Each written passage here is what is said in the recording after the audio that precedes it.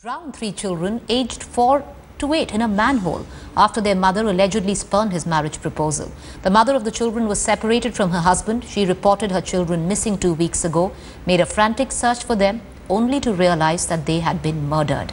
The police arrested 24-year-old Fayum Beg, who works as an electrician. Police say since the children knew the accused, they went with him after school. Fayum is believed to have got angry when he saw the children's mother with another man.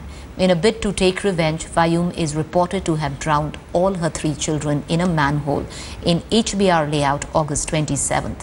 One body has been traced so far. Pratibha, it's a shocking case which has come in from Bangalore. Can you give us the details on this?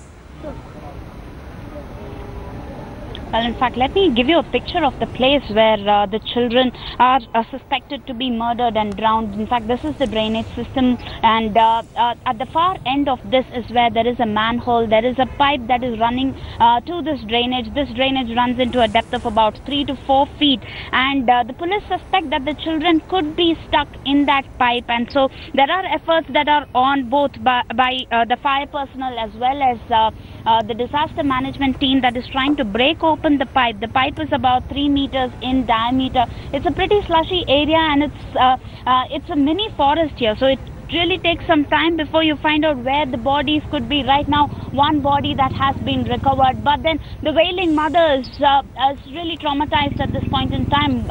Apparently, the families refused to get them both married. There was a love affair between the two of them, the accused and the mother here, and it was only because of the children that she spurned him, is what the mother has to tell us. But then a dejected lover had to resort to this kind of a measure, something that both the family as well as the mother are unable to digest. But the priority remains finding the 2 other children.